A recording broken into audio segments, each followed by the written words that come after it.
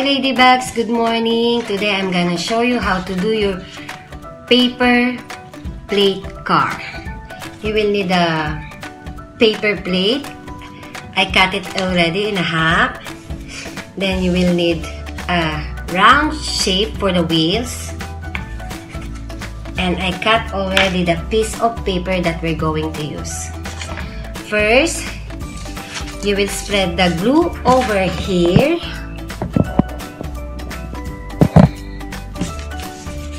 You spread the glue. Yeah, spread.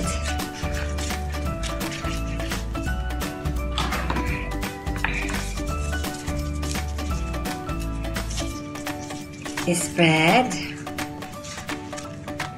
Voila. And you get some piece of paper, then you start to stick on it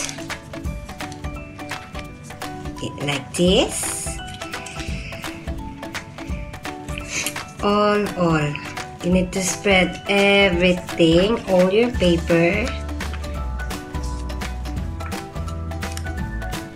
like this.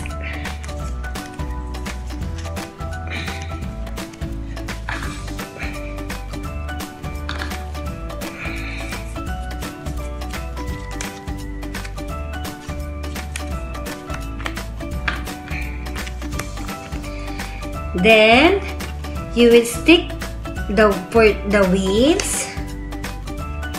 This one.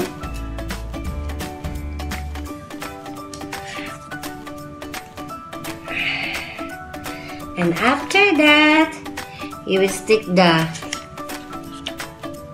square shape on the top. You will put some glue here.